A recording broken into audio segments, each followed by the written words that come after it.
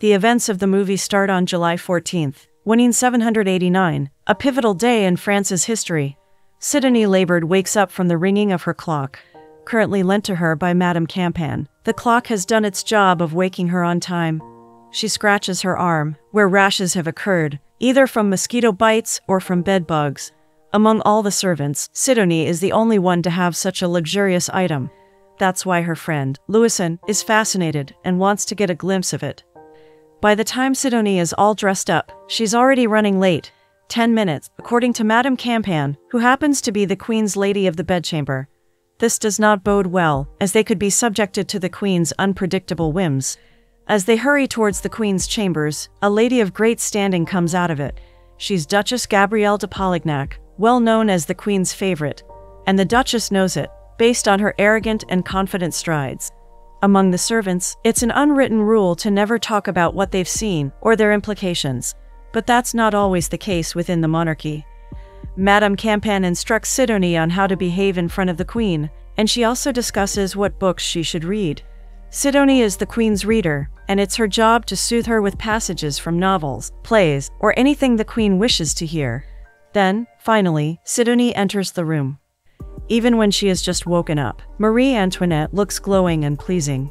Hints of her easygoing personality show when she expresses her gratitude for Sidonie's early arrival. In response, Sidonie says she'll take longer journeys, if that's what the Queen wants. Sidonie is a believer in the monarchy, and she adores Queen Marie Antoinette very much. Soon, after settling on a book to read, Sidonie fetches it from the library and starts reading to the Queen. Halfway through the book, Sidonie feels a bit uncomfortable with the Queen's closeness to her. But Marie Antoinette simply feels relaxed, as she is fond of her reader. The Queen notices Sidonie scratching her arm, so she orders Madame Campan to fetch rosewood water for her. It's a small gesture for the Queen. But for Sidonie, it's a privilege to see this compassionate side of the woman who has become increasingly unpopular within the court and among her people. When the Queen starts looking through a book of fabrics, Sidonie knows it's time to leave. She takes one last look at the Queen, who seems to have forgotten her in a heartbeat. Sidonie spends her free time basking in the sun while riding a slow-moving gondola. However, her relaxing time gets interrupted when her hand brushes a floating rat carcass. To take her mind off it, she asks the gondolier what he's singing about. He's being coy about it, and Sidonie scoffs. Along the banks of the lake, they see a palanquin passing by. Everyone knows that Gabrielle de Polignac is inside it, including the gondolier, who now shares with Sidonie some unwanted and malicious rumors about the Duchess. He says the Queen is infatuated with her, and the Duchess couldn't care less about her husband. Rumors about the Duchess center around immoral behaviors. There's a hint of pride in the gondolier's voice as he implies that he and the Duchess do things when they ride the gondola privately. He even challenges Sidonie, saying that soon, Gabrielle will ditch her servant to ride with him. Sidonie doesn't want to hear more, as it taints the Queen's reputation in her mind. When they get back to the lakeside, the gondolier's words come true as Gabrielle orders her servant to stay there. As the Duchess rides the gondola, her servant makes a remark that bothers Sidonie. She says bread seems to get scarcer and scarcer in Paris. When there's no more left, the wolves leave the forest. Sidonie confronts the servant, who tells her the rumors she hears are the truths she looks at. Sidonie takes it that the servant means the monarchy doesn't care about the shortage of food for the common people. This prompts her to defend the idea that Versailles, where the monarchy is safer than anywhere else. To understand Sidonie's view and the servant's remark, let's take a look at the context of the movie. As said earlier, July 14th is a pivotal day in France's history, because it was when the Bastille was stormed by the people, marking the beginning of the French Revolution. People attacked the military fortress because it represented the French monarchy for the things they resented the government for. King Louis XVI was slowly losing his grip on power, and Queen Marie Antoinette continued to become unpopular. But the news of the attack hadn't reached Versailles yet, so the people there, including everyone inside the palace, were still oblivious to the fact that the monarchy was on the brink of its downfall. In the next scene, we see Sidonie helping her other friend, Honorine, finish an embroidery. And then, later on, we see the servants having a merry time, with not a care in the world. In the wee hours of July 15th, the servants are all woken up by a commotion. Someone dared to wake up the king at 2 in the morning. Louison knocks on Sidonie's door to tell her about it. Everyone is curious as to why the king had to be woken up at such an odd hour, unless it's an urgent and worrying matter. Later during breakfast, it is Honorine who tells them the insider information. She says she heard it from Mrs. de la Tour de Pin, who kept mentioning the word Bastille, but she couldn't understand everything because the conversation she heard was in English. Nonetheless, she has deduced that something bad has happened there. Louison says she'll ask her lover, who is part of the Swiss Guard. Sidonie aims to ask Monsieur Moreau, the court secretary, but first, she meets Madame Burton. Madame Burton is the Queen's fashion advisor. She is looking for someone who can embroider a dahlia sampler, as per the Queen's request, since her own servant is ill. On Madame Campagne's recommendation, Sidonie is called due to her embroidery skills. However, the Queen doesn't know she is good at it. Sidonie uses this knowledge to barter with Madame Burton. She will embroider the sample, but in return the Madame should tell her why the king was woken up at 2. From her expression, Madame Burton knows about it, and is surprised at being asked. So she shares with Sidonie that people stormed the Bastille, and the Queen was told about it. The Madame adds that the Queen has sent a regiment towards Paris, which the king didn't like. This whole embroidery task is simply the Queen's way to alleviate her anxiety about the situation. Now that she knows the general idea, it's time for Sidonie to get the details. So she heads to the library, where she finds Monsieur Moreau. As expected, the old hunchback man knows what has happened. He says that yesterday, a munitions convoy headed towards the Bastille was attacked by rioters, who pillaged the fortress afterward. The French guards were immediately defeated, and the prison commander was beheaded. Moreau says it is predicted that rebellions will happen all over the kingdom. Versailles will be next. Sidonie is at a loss for words. It's understandable when she asks the old man about their fate at this point. Sidonie tries to keep her mind off the ominous event by focusing on the embroidery work given to her by Madame Burton. As she looks at the finery book, she relays to Honorine what she has learned. Then, the de la Tour de Pins walks into the room, speaking in English. Honorine tries to eavesdrop, but all she can understand is the word Polignac. She assumes they are referring to the Queen's favorite duchess. Honorine mocks Gabrielle de Polignac, accusing her of playing her cards right in court. From her perspective, no one gets promoted from a so-called country bumpkin to the Queen's favorite unless immorality is involved. She even calls the Duchess a whore. Distressed, Sidonie keeps shushing her. Sidonie can't bear to hear malicious rumors about the Queen. She can clearly see that the association between Marie Antoinette and Gabrielle is bringing them maliciousness, which makes her wish the two women would be more conscientious about their actions. Honorine keeps teasing Sidonie, knowing her great adoration for the Queen. Sidonie stands up by the window. That's when she notices the king coming out to the courtyard, along with his advisors. They see King Louis and his advisors not wearing their royal garb. Soon, by the ringing of the bells, everyone in the palace knows that the king will be marching to Paris. Most of the servants are curious, so they follow the royal entourage. However, when they get to the platform where the king is supposed to have his speech, they aren't allowed up by the Swiss guards. It so happens that Louison is intimately close with Gustave, one of the guards. Sidonie makes an offer to Louison. She will lend her the luxurious clock she has for the night, in exchange for letting her into the gates. Louison agrees, and she flirts with Gustave to let Sidonie enter. Once inside, Sidonie listens intently to the king's words.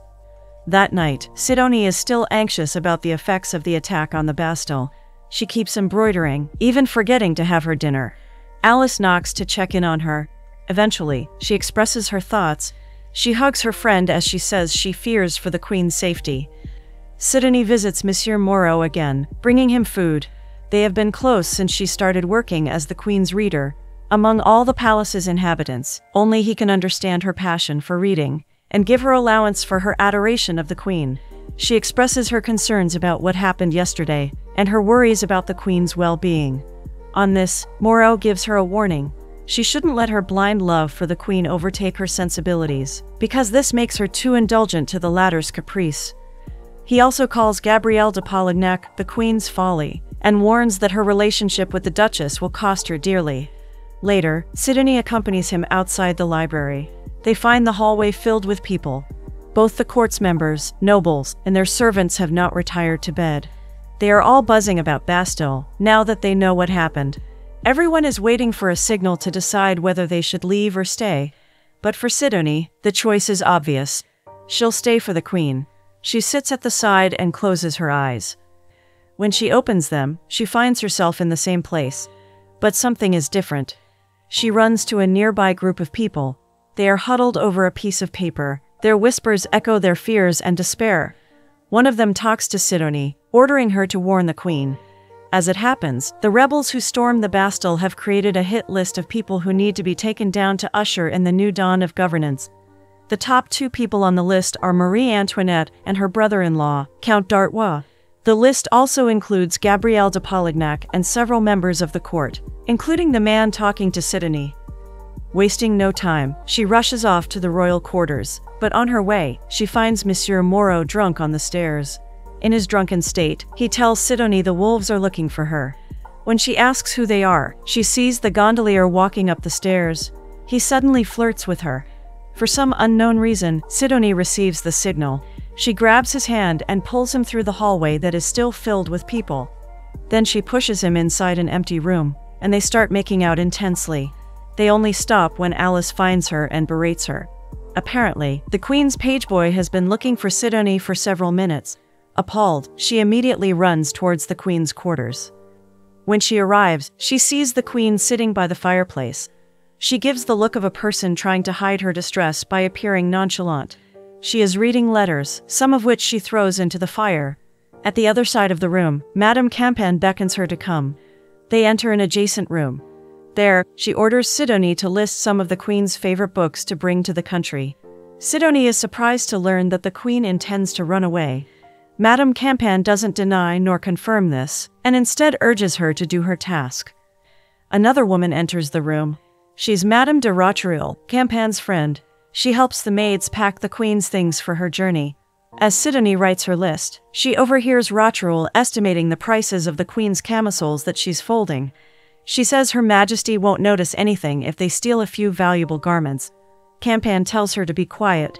Sidonie looks at the second woman with scorn. How dare she steal the queen's property, she thinks. Later, Campan tells her the queen wants to see her. Marie Antoinette is still burning papers. When she senses Sidonie beside her, she gives her orders. Sidonie must use geography books from the library, and then map the best route from Versailles to Metz. Before she can respond, a messenger runs into the room giving the queen a piece of paper. It is the list of people wanted by the rebels. Marie Antoinette crumples it and throws it onto the fire.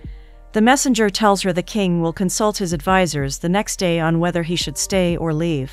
He also informs her that a court member has left the palace disguised as a groom. Marie Antoinette lashes out at him, saying she won't disguise herself as anyone but the Queen of France. After sending the messenger away, the queen heaves a heavy sigh. She can't believe ordinary people have the nerve to order the king what they want. Then, noticing that Sidonie is still there, she asks her to take a seat.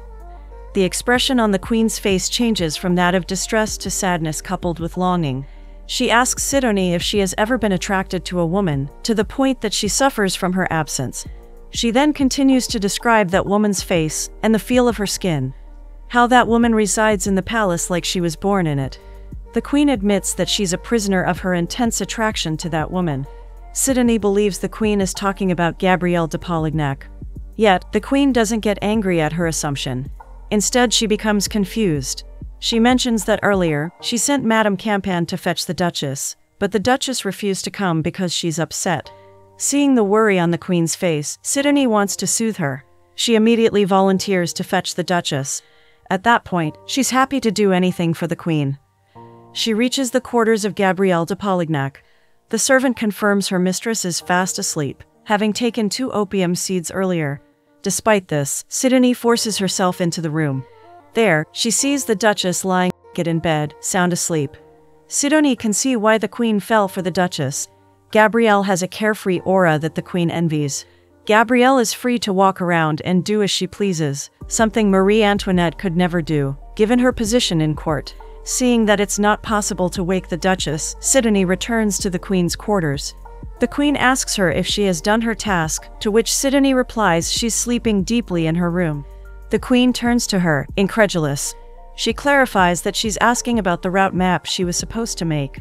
Sidonie is shocked and incredibly confused.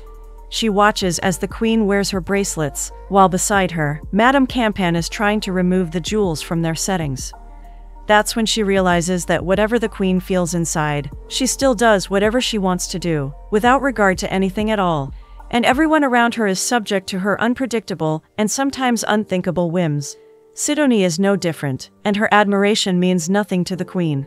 She whimpers as she helps remove the bracelets from the queen's arm. The latter tries to comfort her, and says she won't abandon her. Sidonie suddenly wakes up.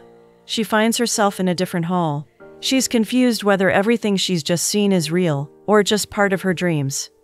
The next day, everything looks the same. The servants are up and about in their routine, as if there's no national crisis that's currently happening. Rumors are still flying around about the attack, which makes Sidonie remark that the queen is right to leave for the Metz. But Honorine contradicts her, saying the queen is still in the palace. So when Moreau enters the kitchen, she asks him about the queen. Moreau says she's attending the cabinet at this moment. Later, Sidonie rushes to the court, along with the other nobles. A few moments later, everyone attending the cabinet, including the king and the queen, comes out of the room. Moreau informs Sidonie that the king has chosen to stay, instead of fleeing as expected. This doesn't please anyone, as they think the king can't do any more about the situation. As one of the officers says as he passes by them, the king is a prisoner of the insurrection, and their government is about to face their doom. Later, the Duchess de Polignac walks brazenly among them, toward the queen, looking immaculate in her green gown. They embrace each other, not caring about the judging and hateful looks on everyone's faces. Later, Madame Campan calls Sidonie to go to the queen's quarters to read a book, even though Gabrielle is with her at the moment. When they get there, they see the queen removing her makeup. She looks angry, mortified, and scared. Apparently, she will be staying with the king there, and she doesn't like it. She sits beside Gabrielle and seeks her comfort. For Marie Antoinette, nothing is more satisfying than the solace in Gabrielle's arms. She wishes she could have the Duchess by her side all the time. But it's not allowed, not in their case. Alas, the queen tells Gabrielle what must be done. She says the hate surrounding them is not exaggerated. The court looks at them maliciously, and the common people want their heads cut off. She relays the news about the unfortunate woman whose life ended because the people mobbed her, and they mobbed her because they thought she was Gabrielle de Polignac. The queen fears for her dear friend's life, so she beseeches her to leave France. Gabrielle is shocked, but she understands that she must stay safe for the sake of the queen. For the last time, Marie Antoinette hugs Gabrielle. The latter pleads not to allow her to leave, but the queen has already considered it done. Without any more words, Gabrielle leaves Marie Antoinette mourning their fate. Sidonie, Campan, and the other servants have heard their conversation, and are awkward about the queen crying. A few minutes later, Louis XVI arrives. Sidonie hides among the luggage so she can hear them. From the conversation, she learns that a new mayor has been elected in Paris, and he requests the king to go there and make the necessary political announcements. Marie Antoinette won't let him go alone. Despite her infatuation with Gabrielle, she truly and deeply cares for her husband and their children. She wants him to be accompanied by guards, but the king has made up his mind. Tomorrow he will go to Paris, bringing with him a few for his entourage, and fulfill the wishes of his people. In the middle of the night, Alice barges into Sidonie's room and wakes her up. She's trembling in terror as she informs Sidonie that her mistress has taken her life. She asked her husband to watch the corpse while she gets help. It seems like Sidonie is more concerned about not knowing that her friend is already married, rather than the demise of one of the nobles. Regardless, she accompanies Alice to get some help. But they stop in their tracks when Sidonie spots the queen walking along the corridor. She knocks on doors, calling for occupiers, but she receives no response. Sidonie and Alice go straight to Monsieur Moreau's quarters. There, the man and his wife get up to lend help to the helpless maid. Honorine prepares their clothes. Just then, they hear noises from outside. Looking through the window, they see several carriages parked just below them, waiting for their passengers. They recognize most of the men scurrying into the vehicles, and it dawns on Sidonie that most members of the court have chosen to flee. That's why no one is answering the queen's calls. Honorine returns with the garments, and after the Moreaus get dressed, they accompany Alice to her mistress's quarters. Sidonie turns to Honorine and asks why no one has told her about Alice's marriage. Honorine tells her the harsh truth. It's because Sidonie hasn't told them anything about her. So why would they bother telling her about the marriage? Sidonie is relatively unknown to many of the servants. All that's known about her is her love for reading, and for the queen. Sidonie realizes that even she doesn't know who she really is. She runs back to her room. On July 17th, the inhabitants of the palace witness the queen and her children bidding the king goodbye. Among them are Sidonie, Madame Campan, and Madame Burton. They feel sorry for the royal family, and wonder whether they'll ever reunite again. Sidonie gives the finished embroidery to Madame Burton, an exemplary job. After that, she follows Madame Campan to the queen's quarters. The latter orders her to wait in the hallway. While waiting, she hears people talking in a nearby room. When she checks, she finds Gabrielle and her husband complaining about wearing servants' clothes. Discarded on the chair is the green gown she wore yesterday. Distracting her is Campan, who tells her to enter the queen's room. But before she does, the old lady tells her something akin to concern, that she should refuse whatever the queen asks of her. But Sidonie says she can't refuse her. When she enters, she sees the queen admiring the embroidery she did. The queen still doesn't know it was Sidonie who did it, and it's unknown why the latter is keeping it that way. After going around the bush, the queen gets directly to the point. She wants Sidonie to accompany Gabrielle de Polignac on her escape to Switzerland. But she will wear the duchess's clothes and pose as her, while Gabrielle and her husband will pose as her servants. The queen thinks the people will spare the servants if ever they catch the carriage carrying the duchess. Sidonie succinctly expresses what the queen wants, that she wants her to be a bait. The queen despises this, but Sidonie is being a smart mouth with her, perhaps for the first time since she's known her. The queen berates her for her arrogance. She thinks she's allowing Sidonie to earn her love, when in truth, she only sees her as a nobody who's at her beck and call. Sidonie feels her love for the queen slowly turn to resentment. Even if she explains that she's the only one she trusts, which is why the queen told her about her secret love for Gabrielle, Sidonie can't find it in herself to justify the queen's actions. Sidonie resigns herself to her impending fate. As Madame Burton undresses her, she feels hollow inside, because her reason for existence has ordered her to her doom. Soon, she's dressed up as Duchess de Polignac. Before she leaves, the queen calls her. She asks her if she can tell Gabrielle that she won't forget her. With that, she gives Sidonie a final kiss. Sidonie looks like a noble woman, so much so that a maid passing her by bows to her before realizing who she is. She sees the Polignacs waiting for her downstairs. Despite her clothes, Gabrielle looks haughty and condescending. Eventually, they all ride the carriage, and are now on their way to Switzerland. For Sidonie, she takes the time to appreciate the scenery they pass by. She expects the Polignacs to abandon her when they reach their destination, so she's maximizing the time she has left. She had never gone to any place other than the palace, so the journey is a novelty to her. She looks out of the window and waves at passers-by. This irritates Gabrielle, and she demands her to mind her actions. But Sidonie won't listen. After all, she's not ordered to follow the Duchess.